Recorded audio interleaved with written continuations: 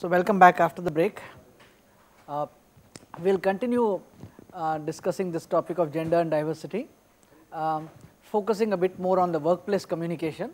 Of course, technical communication, both written and spoken, and workplace communication are both interrelated.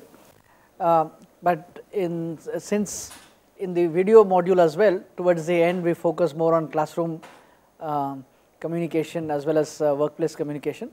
We are going to be focusing more on this in the next 1 hour or so.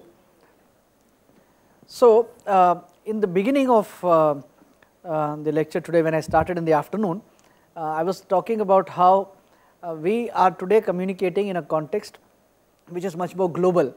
So, we are trying to publish articles in journals which are read by people around the world, which are published from major parts of the world. We are participating in conferences where people from different parts of the world are presenting papers. In many universities, both public and private in India, we are getting students from other parts of the world. Our own students are going to other parts. And in our workplaces, whether these are offices, banks, R&D organizations, industry, these are also becoming more global. We may be working with partners who are from other countries, we may have clients who are from other countries, we have investors who are from other countries. So, the communication is becoming much more global in that context, that we are talking more and more to people from so many different countries and nationalities and backgrounds. As a result of this, not only universities and institutions like ours, but many companies in the world also are offering training programs on diversity in communication. So, if for example, you are selected for a position in Infosys today, before you actually start working at Infosys, you will be made to go through a training program on gender and diversity, and that is something that is happening in many companies in India and around the world. Now, when we talk about these kinds of competencies, so generally we think of competencies only in subjects, that is domain knowledge in different branches of science, mathematics, technology, engineering and so on. But communication is also a skill that one acquires. One needs certain kinds of knowledge to communicate and knowledge of how to communicate. So, communication is an ability, and some of us are naturally good at communication, some of us go through a struggle, some of us need to learn how to communicate better. So, when it comes to being sensitive in communication, here also we are trying to say that these are issues relating to peace and tolerance and equality, which are becoming very important in today's globalized world, and these also need to be learnt if we do not already know them. So, some of us, because we have been to certain kind of institutions, we are born in certain kinds of families, we may be aware of this more than others. So, in many international schools which have sprouted in India also now, as well as in companies which deal with global partners, they are emphasizing skills and knowledge relating to what I have listed in this particular slide, that we are not interested in a very narrow sphere. Suppose you are working in the software sector, it is not simply about software, it is about how software can be applied to different kinds of needs. So, you need an understanding of the world to be a good software engineer. You need to understand different kinds of perspectives, because using the same set of programming techniques, you may want to come out with different kinds of solutions depending on your client's needs. So, you have to weigh your perspectives. We not only communicate knowledge, we have to communicate ideas, and as teachers, researchers, academics, that is very important to us, because we are not just communicating information, we are communicating ideas, which is much more complex, which is much more nuanced, and therefore communication is more complex. And those of us who do applied research, we have to apply and take action based on our knowledge. And because we are talking about STEM, we are talking about interdisciplinary knowledge communication. So, because of all these, intercultural communication becomes very important. We have to be very careful to ensure that unconsciously you are not putting off somebody, you are not rubbing a person in the wrong way. So, because we may not understand another person's cultural background, we may not understand things from a person's gender background, we may not understand things from another person's religion, regional, linguistic backgrounds, there can be problems, and those problems can then translate into difficulties in the workplace, which means as a result the entire workplace may suffer. Therefore, greater willingness to understand each other's socio-cultural background is very important. Greater willingness to communicate with them and ensure that your own ignorance or bias does not come into communication is very important in this particular regard. In general, we say that all communications, all forms of communication has to start from the basic idea of knowing who your audience is, because we believe that the better you understand your audience, your target audience, whether this is written communication or spoken communication, the better you can tailor your communication and make it more effective. So, whether you are a teacher or a researcher or an administrator, communication has to do all of these things. It has to enable us to be creative and critical. We are not just like very small children, nor are we like other kinds of animals which cannot think creatively or critically. Even many animals, species of the animal world also can be creative, but criticality is something that comes to human beings. So, we want to learn, we want to understand, we want to think about it, reflect on it, improve upon it, criticize it, come up with an alternative and so on. All this is part of education. You can do it better if you understand your audience's background, their limitations, their capacities, and then communicate accordingly. Okay? So, if like it was mentioned in the earlier session, one of the teachers mentioned that his students some of his students had language deficit, and because of that he tried to explain things using practical techniques which made it much more effective.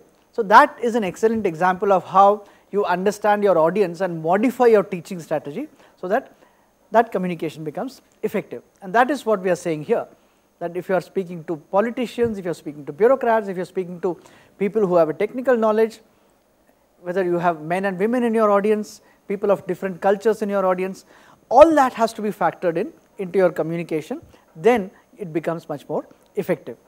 In the context of diversity and equality, which is what we are talking about in this module, there are several things we have to ensure, and I am mentioning these three here.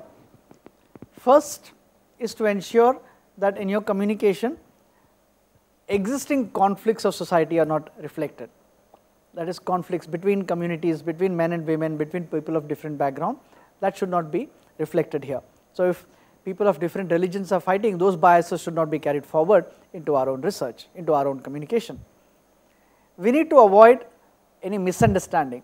So, if you remember one of my lectures, I mentioned about a class 5 textbook where the author had several sentences about the environment, and in all the sentences the reference to human beings was always through a masculine noun or pronoun, and therefore there was a misunderstanding on the part of the reader whether the environmental issues are dealt with only by men or also by women. So, since misunderstanding is to be avoided at all costs, sensitivity and diversity issues become important here also, because it helps us to be more precise and clear. It also helps us to avoid misinterpretation. We suggest, and a lot of research also shows, that bringing in diversity and equality issues into communication also ensures better learning. So, if for example you are using language which is not sensitive, so some people will get put off, and even though you may have an excellent grasp of your subject, they may not be willing to listen to you, they may not be willing to learn from you, because you are not sensitive to their needs. So, a lot of experiments show that students or somebody who is reading or listening to something can retain that knowledge better if we avoid social biases in our communication. And in my final video module, I also told you about some of the pedagogic techniques of teaching what kind of language to use, how to organize the classroom so that we can make the classroom much more participatory and enable everybody to learn. So, keeping those issues in mind, I would like now to engage in a discussion with you about how you as teachers in your respective colleges and institutions identified different kinds of issues in the classroom. That is, we are focusing specifically on communication in the classroom. What have been your experiences? What kind of problems do you face that we also face here? Problems of learning and communication in a developing country like India with enormous diversity, where we have students coming from all over India and where there is also a lot of inequality in terms of what kind of family background they come from, income background they come from, what kind of schools they have been to, what kind of educational capacities they have, qualifications they have, and so on. Given this diversity and equity, what kind of problems do we face in the classroom? How do we tackle these problems? So, I would like to know more of your experiences, in our discussion now for the next few minutes or so. So, those who want to respond to this question, please raise your hand. We will come to you. The difficulty is that I am teaching in degree engineering college. So basically what happens, there are many students who have done their schooling from Marathi medium, semi, as well as from convent. So most of the time what happens, those who have done their schooling from Marathi medium, they used to keep themselves. They are able to, means they are having their own group. Marathi medium students are having their own group, and semi-English medium, or we can say convent students are having their different group. So how could we tackle this difficulty? So can you just, if you are saying something, sir, it would be beneficial for me. Okay. So firstly, thanks for these questions, but don't expect that I'll have a ready answer to all these questions. I'm also learning to address these issues along with you. We also in IIT experience these issues where students come from different backgrounds and we are working out different solutions.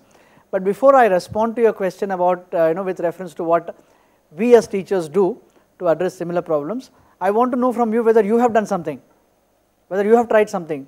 Actually, sir, I am trying my level best to let them come together. For example, as English is there, means compulsory language, or we can say every now and then, or whatever they are doing, white or black, that is in English.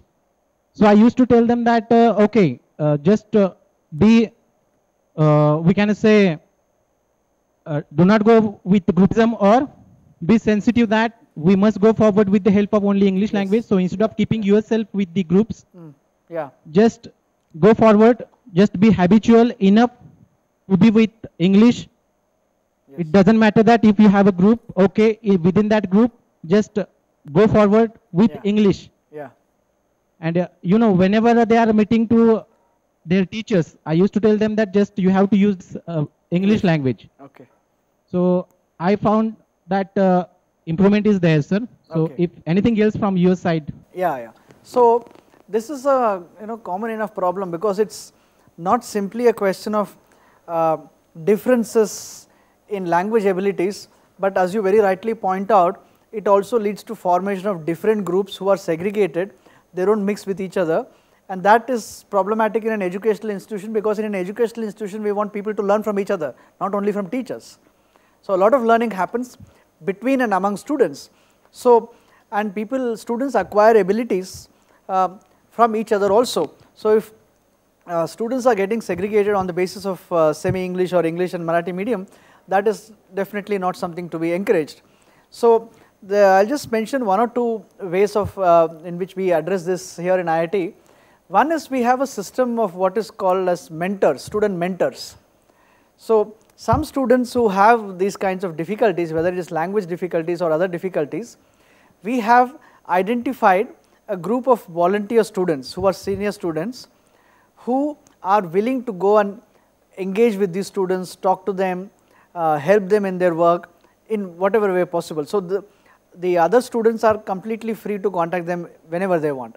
So I think while it is difficult at one go to make these different groups to mix, it will be useful if you can identify a few students from the different, from especially the English medium group, who can work and mentor these Marathi medium students.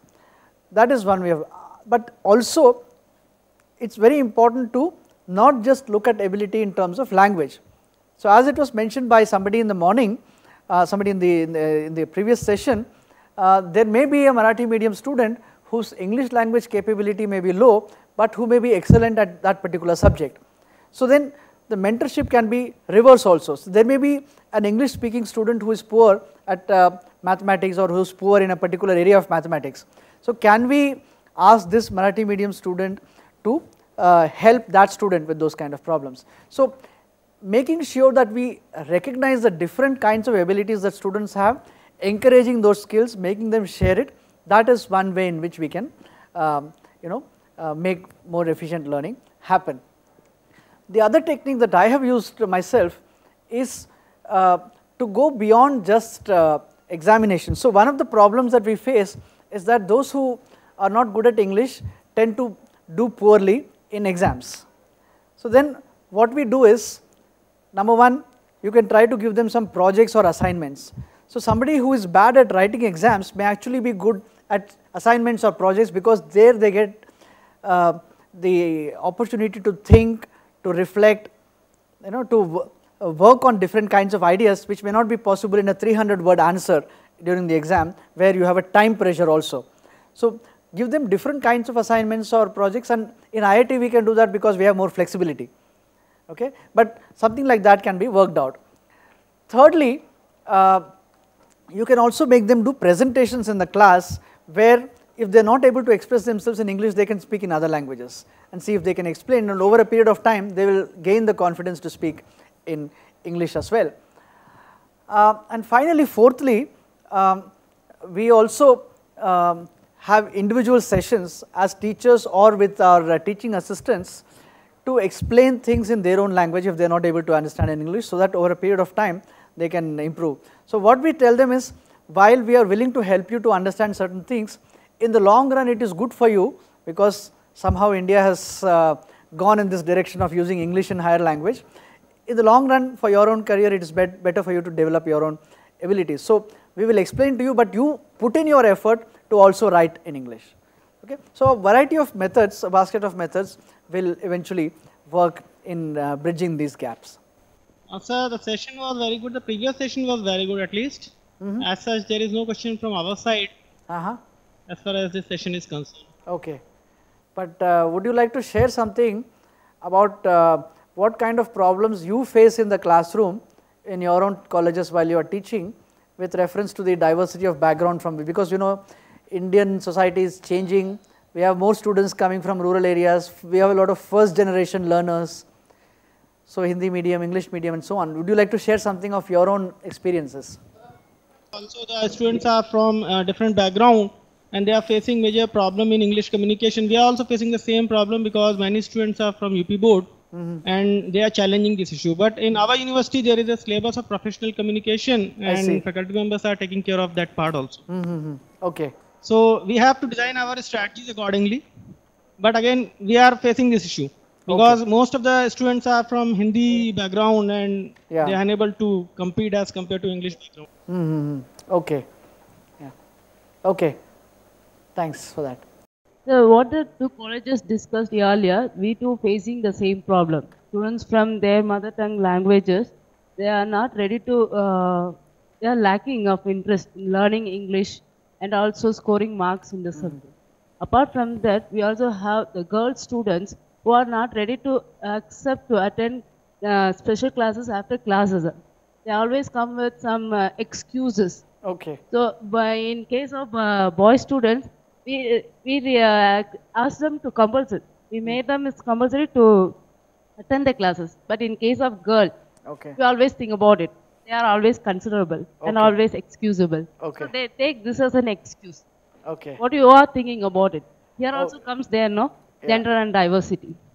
Yeah, so that is where, what we are doing becomes very important, because we are using a technology for which you don't have to be physically present in one particular place.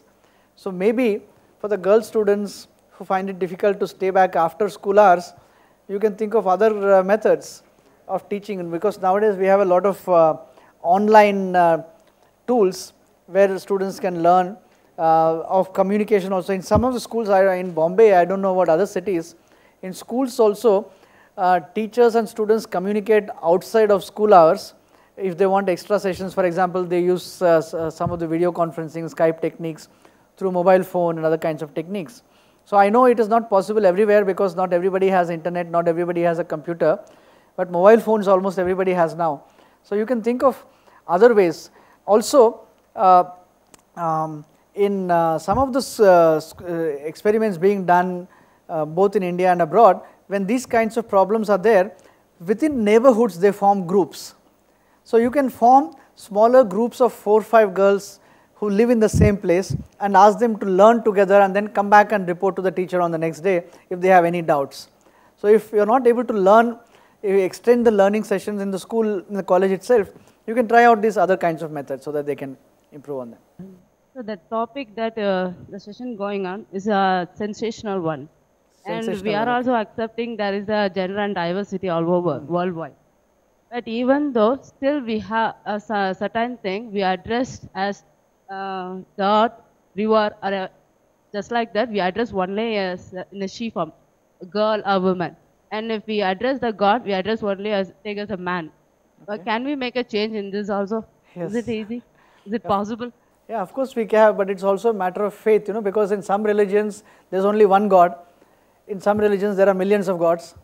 So, and gods can be male, female. In Hindu religion you have Ardhanarishwara, who is both male and female also. So, this is not so easy to bring about this change because it's a matter of faith also. So, in some religions they may believe that God is only the ultimate one who does not have gender. In some religions they may believe that God is a male. So, while we can change the way in which we reference to God, we refer to God, we have to remember that it's also a matter of faith and you cannot impose things on people. So, let's go back to the presentation and then we'll have another round of discussion. So, thanks for sharing your problems. Almost all of you seem to have the same problem of language deficits, and that's something that really we as a country need to deal with. So, we will do a few exercises like we did in the previous session. So, I was saying earlier that there are many companies around the world who believe that having a diverse workforce is very important for them, and I have given a list of some very big companies in the world. And these are companies which have formal guidelines on gender and diversity sensitive workplaces, gender sensitive communication and so on. So, it is not just something that I have cooked up or IIT is interested in, this is a demand from the economy. And somebody like Gary Becker, who is a very famous economist, he actually showed how the more diverse a workplace is, that is more people you have from different backgrounds,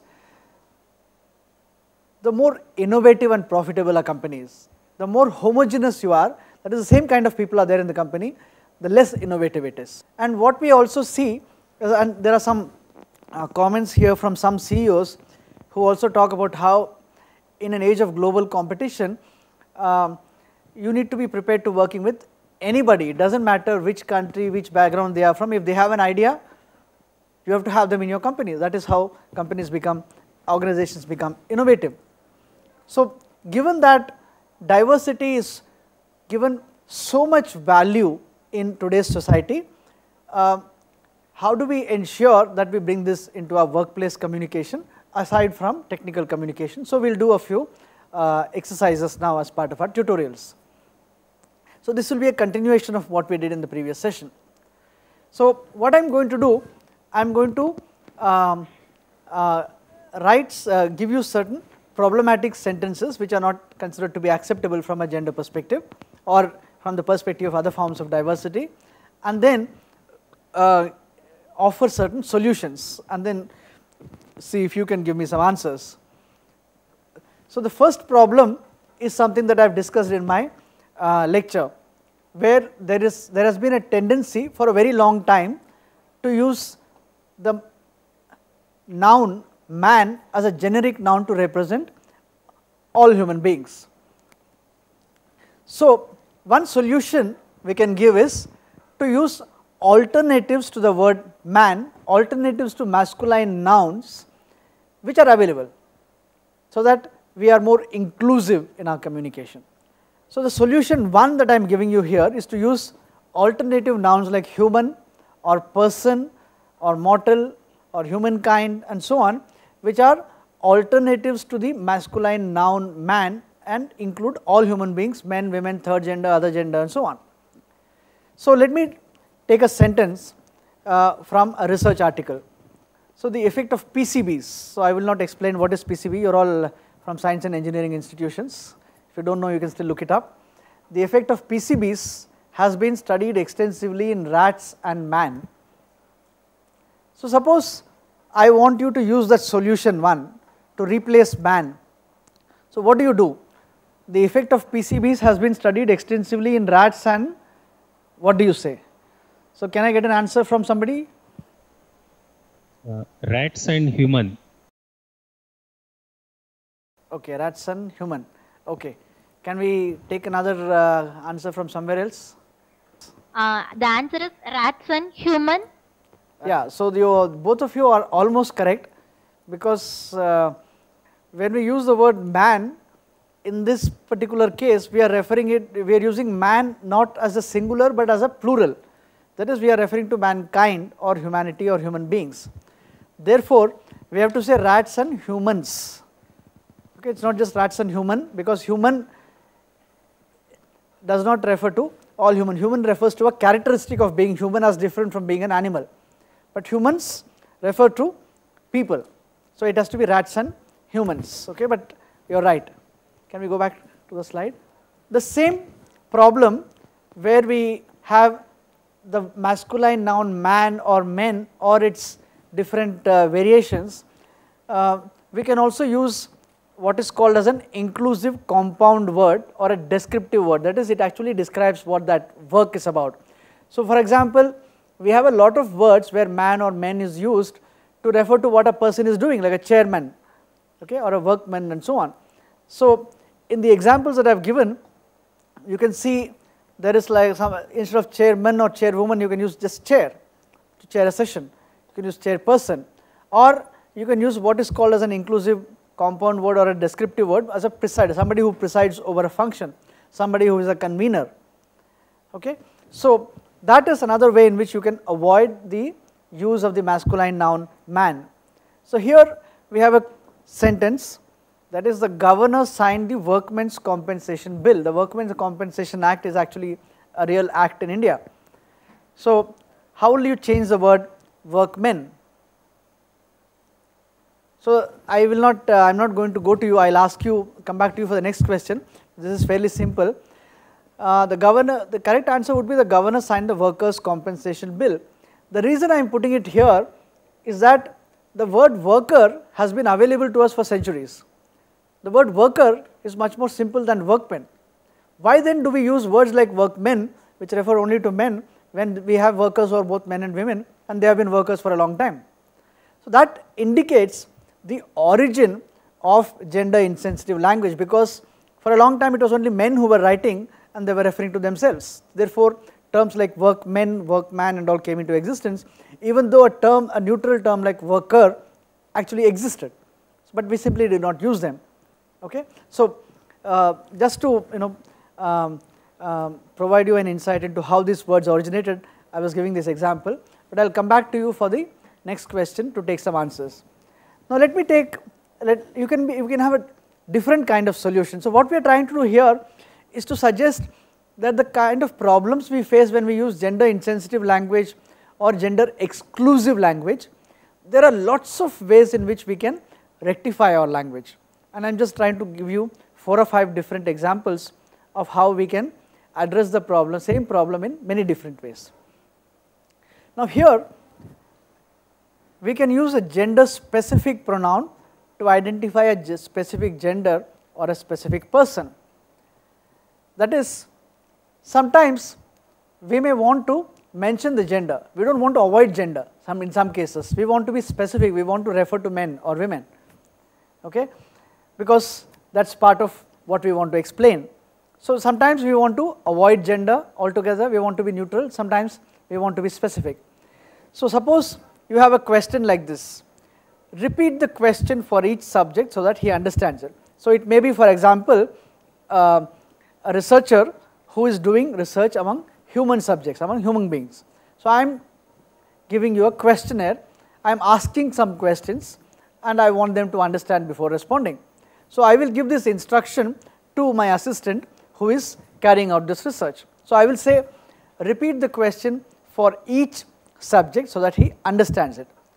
Now, suppose I want you to rewrite this question using a gender specific pronoun to identify a specific gender. How will you rewrite it? What is a gender fair way of doing it? Because I have talked earlier in the video module about gender fair, gender neutral and gender aware. Okay? So, how will you do this in a gender fair way? So, can you fill up those blanks? Repeat the question for dash dash so that he fully understands it. Gender fair way would be each person. Each person.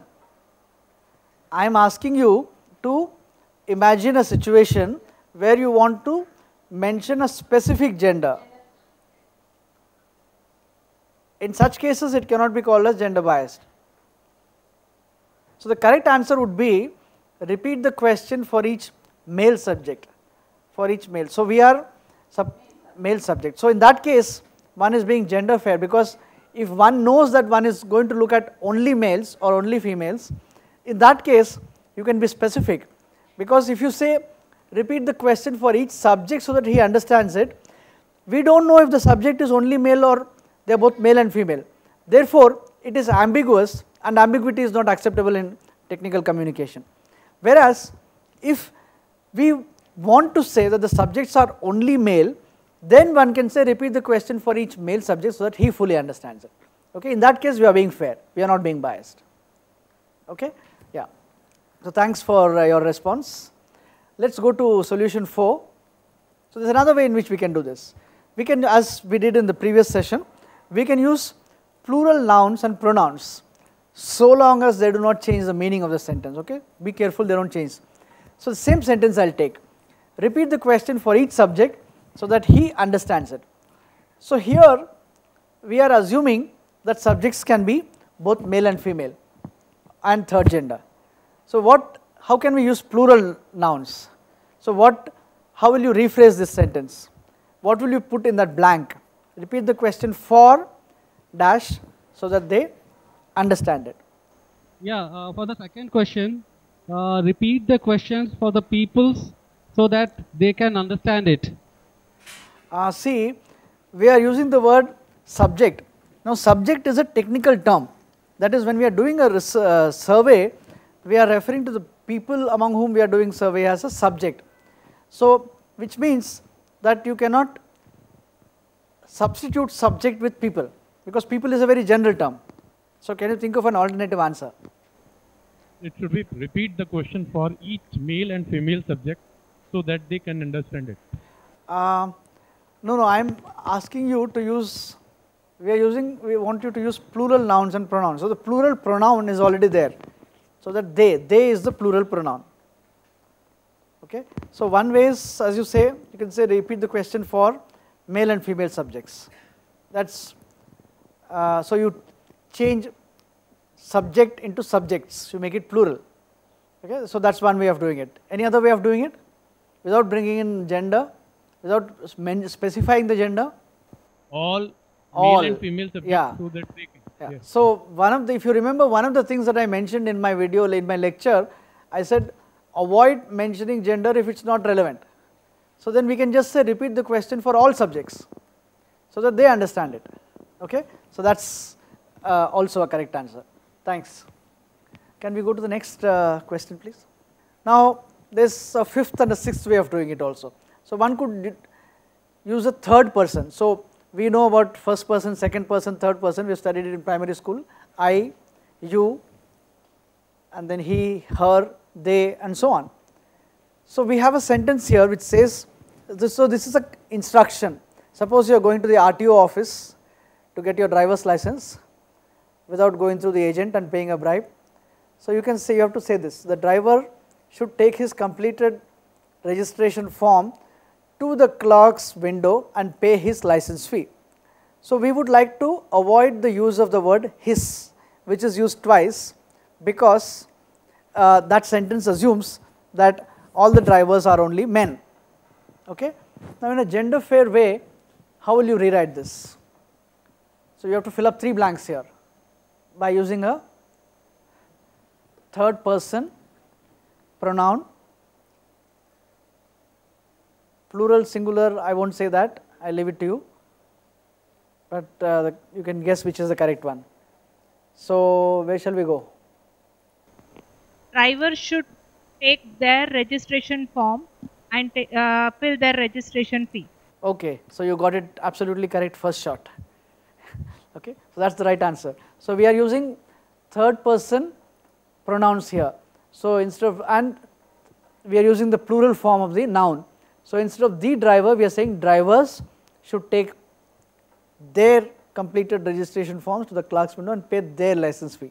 So we are using a combination of the plural form of the driver, which is a noun, and the plural form of the pronoun his, which is there. So when you change something from second person like his and her to, when you change the third person from singular to plural, automatically the gender becomes, you don't specify the gender of a person, it becomes gender neutral. That's one way of doing it. So changing it from singular to plural pronoun makes it gender neutral or gender fair. Okay? So we will take one more. Here, instead of third person, in solution 6 I am asking you to use first person. So again, we will just, the principal investigator for this report has appended data tables to his summary. So suppose I have a project from the Department of Science and Technology, Government of India, and I am the principal investigator. So I have prepared a report of the project and I am sending a report with this sentence. So gender fair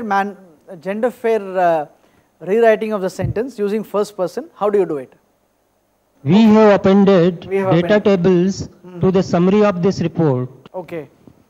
I won't say whether you are right or wrong, you are partly correct. Let us take up another college and then I will come back. So the answer is, I have appended the data tables to prepare summary of this report. Okay. So thank you for that answer, that is correct. So we would have been correct. So the IPS Academy Indore, please, if you see the sentence, it talks about a principal investigator, which is one, and we also use the word his, which is a singular third person pronoun. So therefore, if we had mentioned the principal investigators, then we would have been correct, since we is also first person, but it is a first person plural. So in this case, I is more appropriate, since we are talking about one single principal investigator. Now, the reason I included this example, even though it is fairly simple, is that you can see that the gender fair or gender neutral version is actually much more simpler as a sentence. So when we write in technical communication, we are asked to be as simple as possible, not to make it too complicated. We have to be as clear as possible. So in some ways, as you see there, by not being gender sensitive, you are also being very complicated. The principal investigator for this report has appended data tables to his summary, which is a passive voice, which is a very long sentence. Whereas the other correct version is actually a very much simpler sentence and a shorter sentence also. Okay? So that is also another advantage of using gender sensitive language. We can also use what are called as double pronouns. Like earlier we looked at examples like his and her, himself, herself, himself and herself, which are pronoun pairs, or we also, as one of your colleagues said, they are called as bulky pronouns. Now you also can use double pronouns where you just write s/he, which makes it she or he. So this you can use when you write, because it is very difficult to pronounce those words. You can't say s/he. Okay? While writing we can use those. While speaking we can say he or she, he, she, him and hers, and so on. So in this particular sentence, each supervisor will be at his workstation by 8 AM. This may be an instruction given to a person working in an office. So you can just say each supervisor will be at his or her workstation by 8 AM. The final solution that is given here is to use an article. So we all know about pronouns. Pronouns are I, me, he, his, they, and so on. But we also have articles, which is a, an, and the. So like in the solution 6 that I offered, we see that substituting a pronoun with an article also makes the sentence simpler. So in this particular example, we are saying after filling out his class schedule, the student should place it in the registrar's basket. So here we are referring to the student as a male, whereas it may be a female as well. So here the solution would be to say after filling out the class schedule. So we are using the definite article the, the. Student should place it in the registrar's basket, which completely avoids the gender issue altogether. It doesn't even bring it in because it is not relevant to us. Okay. So what we have done in these 8 examples is to take the problem of using gender specific nouns and pronouns to refer to all human beings, and then see how we can modify those sentences to make them gender fair, gender neutral, and so on. So like we did in the earlier session, I would like to you to ask some questions either to me or to other participants and to share your experiences. And here we are going to share experiences related to 3 issues. So I would like you to raise some questions and share experiences on teaching, communication of research either in conferences, papers, publications, books, and so on, or in everyday workplace communication related to administration, how we communicate with each other related to running of an institution. So in the morning, for example, one of the participants mentioned about a letter from us, which actually was not following our own rules. So then it is possible that such kind of communication issues with reference to administration between and among you could be there in your institutions also. So I would like you to share experiences of those, and also based on my lectures, if you have any particular questions or clarifications, you can ask them now. Yes, it's better. During this session, we have learned about how to go with the gender differentiation and how to form sentences. When it comes to the teaching assignment for the students, how best we can explain to the students with taking as the examples of your assignment. Okay.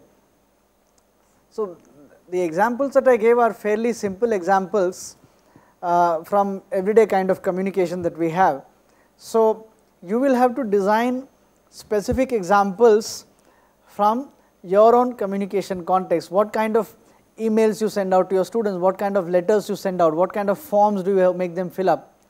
So, and what kind of questions do you ask them in the classroom, in the laboratory, in oral or viva exams, and so on. So you will have to find out the context in which these are applicable and then redesign the language. So I cannot give a more specific example unless I know the specific kind of communication that you are involved in. Some examples of sentences if you can give me, then I can tell you how to modify those sentences. And one more question, sir. Like the students after getting, after understanding this, when they present it in the examination, like during the examinations, how they will be presenting it in written form? Because they got habituated listening to us the way we present it. And the same thing they may be repeating in the examination in the written form. Yes. So how to avoid this for explaining them the students in a better way? Okay. So see, these kind of changes in communication do not happen overnight. So these are things that have to be sort of drilled into all of us for over a period of time before we modify the language, because we, as you said, we have become habituated to writing and speaking in particular ways. So one suggestion that we give to our students here is to have a checklist. So just as, you know, when suppose you are publishing an article, you will be given certain guidelines about what style to follow, how to provide references and so on. So we suggest that even for addressing gender and sensitivity issues, you can have a checklist or a set of guidelines, so that when you, whether you are writing an answer in an exam or writing an assignment or writing a project report, you can actually see whether these guidelines have been met or not.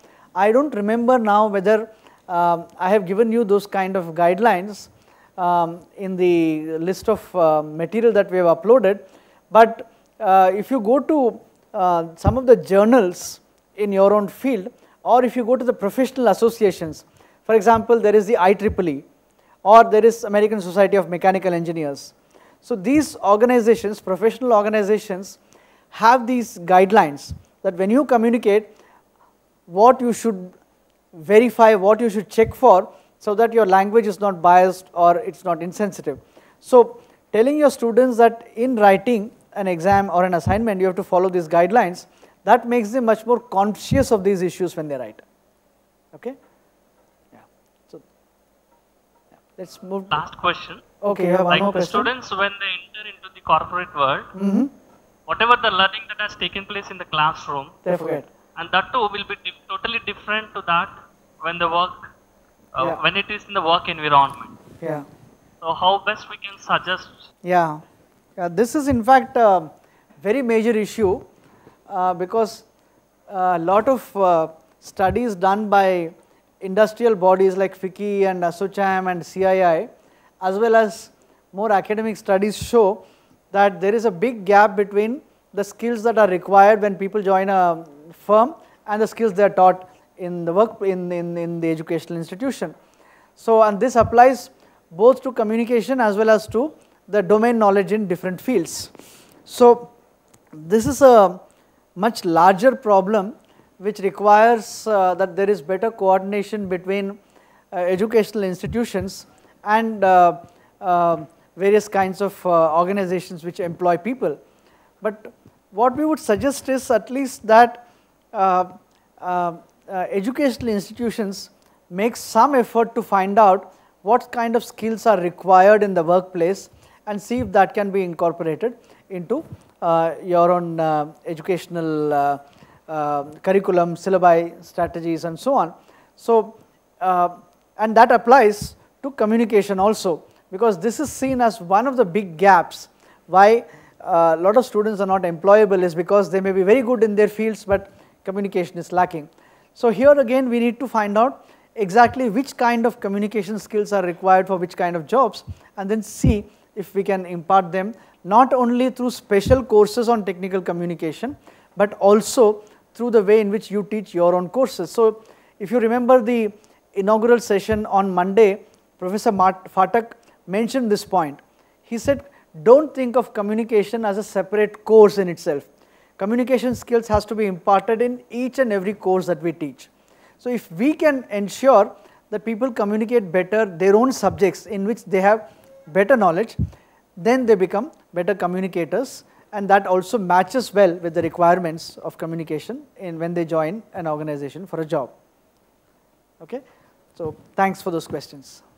We are going to take this question from KMEA Engineering College, Aluva, but before that I would like to say that the next couple of questions I would like colleges to think of sharing their experiences, because so far you have been asking questions and that is understandable, but we also expect that you are teachers, so you are like us and you face similar problems, and we imagine that you also would have tried to come up with solutions to this kind of communication issues.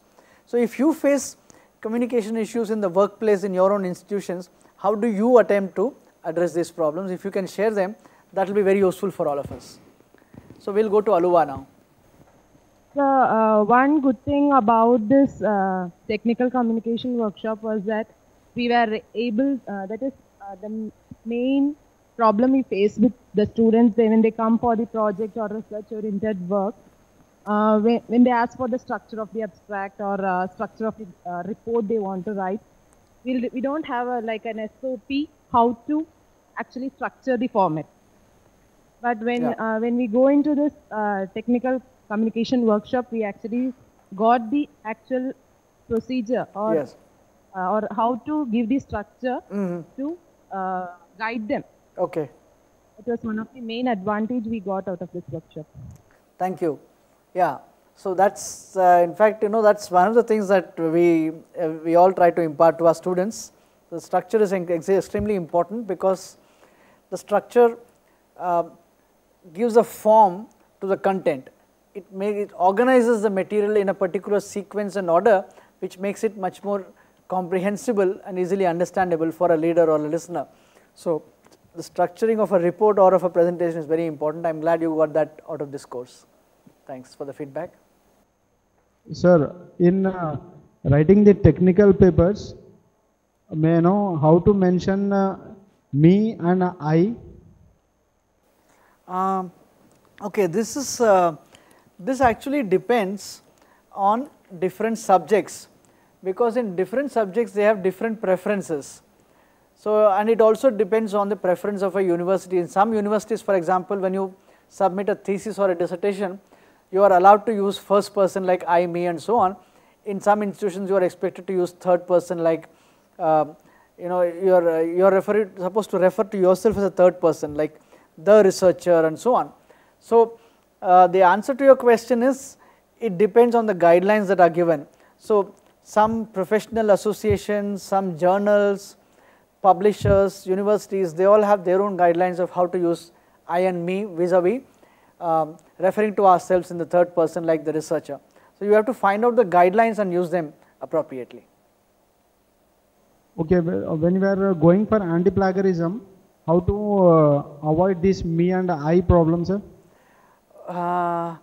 Okay, anti-plagiarism. So that is, see what I think what you are referring to is when we are rewriting other people's ideas or materials in one's own words. Okay, I think that's what you are referring to, so that we make sure that when we are representing somebody else's ideas, we are not copying or we are not unconsciously indulging in plagiarism. And in this case, actually using first person like I, me and so on is helpful, because it helps you to organize your thoughts in your own words. Whereas if you just reproduce what somebody has said, then that becomes plagiarism. But if you begin thinking of it from your own point of view, that I am saying this, that I wish to make this argument, I wish to suggest that this should be interpreted in a particular way, I wish to report this result, I have observed these experimental results. If you say it in that way, it becomes easy to avoid plagiarism also, and it avoids the gender problem as well.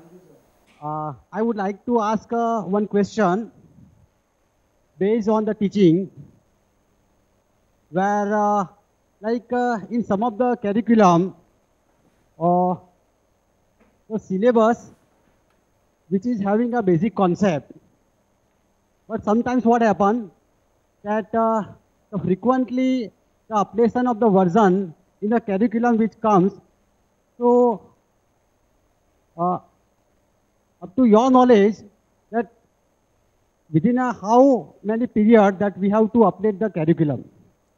One course which we are teaching over here, where actually it is required to include some basic concept.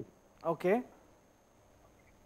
But sometimes what happens that in a industry, various version of the syllabus which comes, so it is required to update frequently, or we have to keep as it is, which contains the basic concept. Okay. No, I think, see, both are required, especially undergraduate level. Students have to be strong in their concepts. If you are not strong in concepts, then it's very difficult for you to sustain yourself in any profession. But updation is also required, because knowledge is changing very frequently these days, and so you need a balance of both. But as far as the technical communication skills is concerned, it's always better to find out what is expected from industry. Since you are asking about industry, what is the kind of skills that they expect? Of course, it is not possible to keep changing every 6 months or every 1 year, because then we are just following trends and we are not focusing on fundamentals. So conceptual rigor is very much required. So in different subjects or different fields, depending on the job potential also, one has to arrive at an optimum combination of constantly updating the syllabus vis-a-vis laying a strong foundation. One thing I want to say here is that in this particular example question that you have raised, it is important that we do not get lost in the constant demands that industry makes of us, because industry or companies will come for placement and they will say, today I want this skill, tomorrow I want something else, and we keep chasing those and we do not forget to focus on the fundamental concepts and theories and methods of any particular subject. So constantly one has to keep trying to find out which kind of skills lay a strong foundation among the students and which are required to get a job in the job market. So maintaining that optimum combination is somewhat easier in an IIT, because we have more flexibility in changing our syllabus and what we teach. Nobody is going to ask us, but I know you all have board of studies and all kinds of academic councils. So, but keeping that interaction going between the employers and your own colleges, even if you can informally introduce some of the updates, I think that will benefit the students in the long run. Sir, I would like to share my experience of teaching communication skills. Okay. And I have observed that if we talk about gender biasness, so I have personally experienced that girls are far better than boys in learning communication skills, as well as they take it as a very important subject, as well as they understand that in career communication skills are very important to build their or to proceed their careers in a positive direction. That is my observation. And I would like to ask a question also. Could you please throw some light upon, hello? Yes. Could you please throw some light upon differentiation of why the girls are better understanding in communication skills? And they have seriousness of the subject, and they understand that it is very useful for their for building up their career. Okay. Yeah, actually I don't know much about this, but my mother has a theory. My mother says that once girls grow up and get married, then they are not allowed to speak so much. That's why they are better at communication before marriage, because that's the only chance they get to speak. Okay, so I am not sure if that is a good theory, but I think maybe there are other factors and one needs to research them. But I think because there are all kinds of issues. These could be issues related to how confident students are about communication, how curious they are to ask and find out about different kinds of problems to obtain knowledge. It could be related to the gender balance within a classroom. So for example, sometimes teachers tell us that if there are more girls than boys in a class, then boys tend to be shy and not ask so many questions. If it's the other way around, then girls are hesitant to ask questions. It also depends on family background, it depends on what kind of educational institutions they have been to, and so on. There are a number of factors. So Gujarat, of course, because Gujarat has had a longer tradition of education, so it is possible that the gaps between boys and girls are not so big as it is in some other states.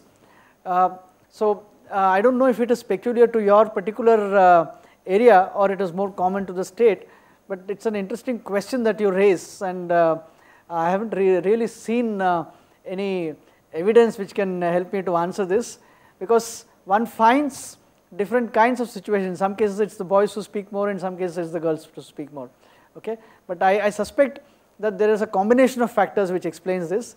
But from our communication perspective, what is important is firstly that you make sure girls don't stop communicating after some time, and you ensure that boys also are able to communicate and share information. How to ensure that everybody is able to share and communicate, that is the strategy that we should be striving for. Sir, I wanted to ask one question.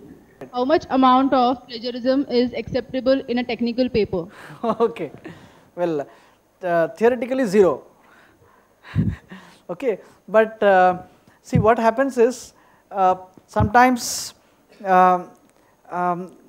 there is, especially when it comes to technical communication, you can only express something in a few ways. You cannot explain things in many different ways. So it is possible that somebody else has written about the research that you are doing in exactly the same way. Likewise, much of the plagiarism software also includes references and bibliography as plagiarism. So if somebody else cites an article and I cite it, it will be exactly the same. So I think about it differs from one institution to another, but generally about 20 to 25 is regarded as acceptable, because these can happen by accident or these can happen by coincidence. But anything beyond that is regarded as not acceptable. But theoretically it should be 0. Okay? Okay. So thank you so much. So with this we come to an end. We conclude this session. So I think there will be other people coming in later. I also wish to thank all of you for giving us this opportunity to share our own experiences and the kind of teaching we do in this class to all of you. And I have also learned a lot from all of your questions and sharing your experiences. Thank you very much. Go and enjoy your tea.